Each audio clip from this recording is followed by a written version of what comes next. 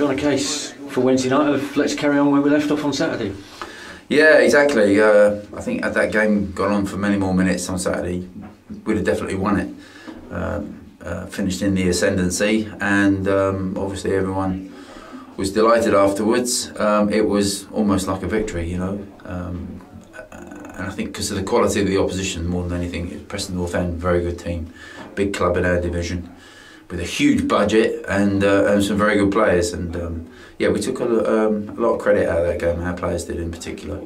And we're all fired up now, ready for this replay. Do you think the players feel that maybe it's a little bit of a corner turn in terms of the season, having come from 2-0 down? Yeah, I mean, you sometimes look back on it, Bruce, and think, you know, that could have been the turning point for us. I hope so anyway. We'll see. On Wednesday night now, we just need to take that, the last hour of that game, the form that we showed in that game, and the ability that we showed, the energy, the passion, and obviously scoring 2 goals as well, which we haven't done for a long, long time.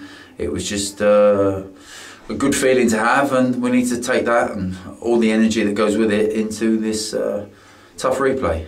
It's not going to be a formality, it's going to be a very difficult game, but we've got the rest of the country watching on live TV, so and there's a big carrot after this, you know. It's a game at St Andrews, which financially for our club is going to be very beneficial if we can get there.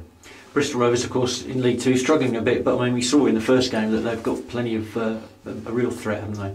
They have, you know, get it forward very early. Big Harold up front, he is a handful.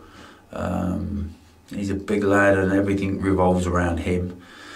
And his energy and his ability to get flick-ons and to pull out that back post, he is a handful. I thought Fads and Joey Walsh played him very well down at Bristol. But as I said, you know, they come here with nothing to lose really.